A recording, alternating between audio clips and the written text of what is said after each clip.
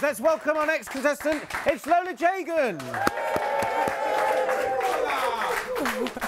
Come here, Lola. Hello. Give me some love. Mwah. How are you doing? Lovely to see you. Thank you. Hey. Okay, so how you been? I've been good. You've been working on a series called Good Luck. You're going to be doing the second web series, is that right? I am. What's that about? It's about me, my family, my crazy family. Mum has superpowers. Oh. All African people have superpowers, but we call it juju, innit? They're a bit mad. Yeah. Okay. So yeah, that's what I'm working on. Brilliant. Okay, well, I hope that goes well. What are you going to talk to about? Oh, getting locked out, innit? Getting locked out? Is this happening? Is this a true story or you get locked out a lot? Regular occurrence. Okay, well, you've got 60 seconds. Stand there, look down there. Your time starts when you hear the Yanga. Thank you. Yanga! Oh, so I got locked out of my house the other day.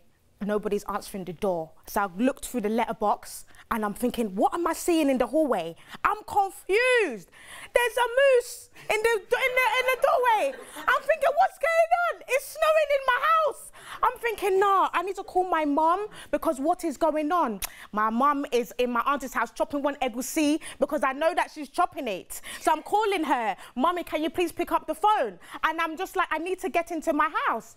Then I've got a neighbour who's a neighbourhood watch. She's proper nosy. She stands at the door and she's just always looking in, peering into us because she thinks that we're immigrants. So she's always trying to like report us to the government and stuff. So anyway, I just see her with her file. She has her paper clips. I know already she's writing notes down thinking, oh, this black girl again. She's outside of her house. You know, I'm going to give her an ASBO and stuff. So I'm thinking, boy, if she really comes out, we're really going to have to do something because if I have to start, you know, giving myself a bit of self-defense, I might just have to, you know, show her I'm an African woman. Yanga. You know what I'm saying?